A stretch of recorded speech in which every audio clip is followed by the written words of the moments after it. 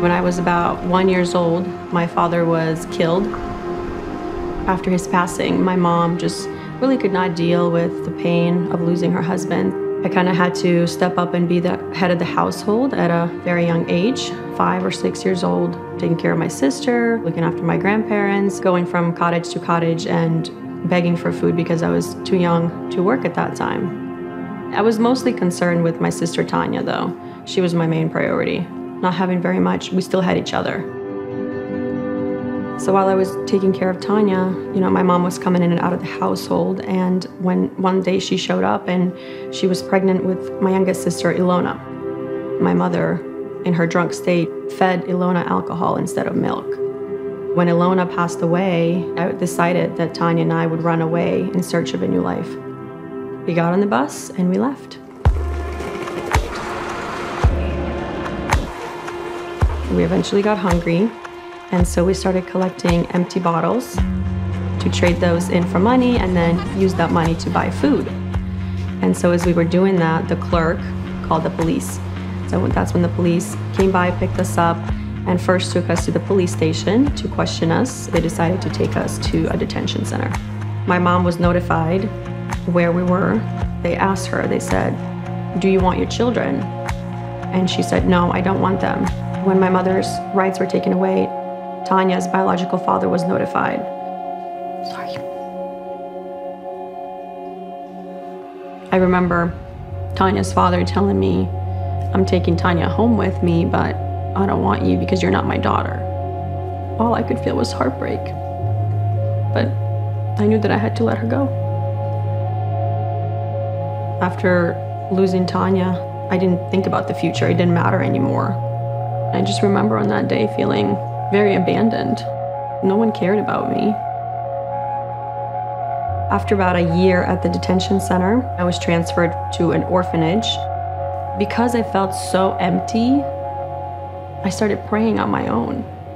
Without even knowing God, I was crying out to Him, asking Him to give me a sign that everything was going to be okay. There is a purpose for me. Every night I would pray. And that is when Operation Christmas Child came to our orphanage. I'm crying again, I'm so sorry. You're doing awesome. This is the day that I received my Operation Christmas Child shoebox. Once I opened it, there were so many different things in there. But I remember my favorite item was a yellow yo-yo. To me, that yo-yo represented hope. It was an answer to my prayer.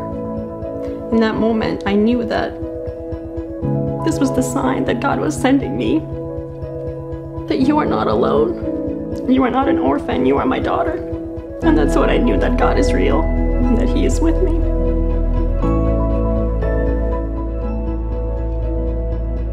The orphanage sponsored a choir trip to the United States for 2 weeks. Because I was on that choir, I had the opportunity to travel to the United States. And during the second week, I was hosted by a family in Virginia. We were at an event in the morning, and we went to go out to lunch, and Elizabeth had fallen asleep in the back of the van, and I looked back at Elizabeth, and I heard, "This is your daughter." That was supernatural for me. It was just, I knew that the Spirit had spoken to me at that point, so I was fortunate enough to take a photo of that. I, in fact, still carry that with me today when I knew she was my daughter.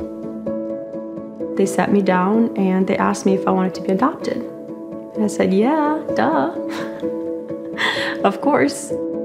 They all flew out to Ukraine together to bring me home as a family. And this was the moment right before the plane touched on US soil. And that was the moment that I officially became a US citizen. It was a special moment. After my adoption, I had told my parents about this amazing gift that I had received at the orphanage and how much hope it brought me and what it meant to me. And we decided to pack as a family. My mom said, "Why don't we pack 2 shoeboxes or maybe 3?" And I said, "No, we're gonna pack 100. Over the years as a family, we have packed over 8,000 shoeboxes. Operation Christmas Child is a part of my life. So anywhere I go, I always bring it with me. Starting as a family packing shoeboxes, going to college and getting people involved there, going to grad school and having my friends in grad school get involved and professors get involved, people at my gym. Anywhere I go, I'm always going to take it with me. It was the first seed that was planted in my heart. The shoebox was a seed.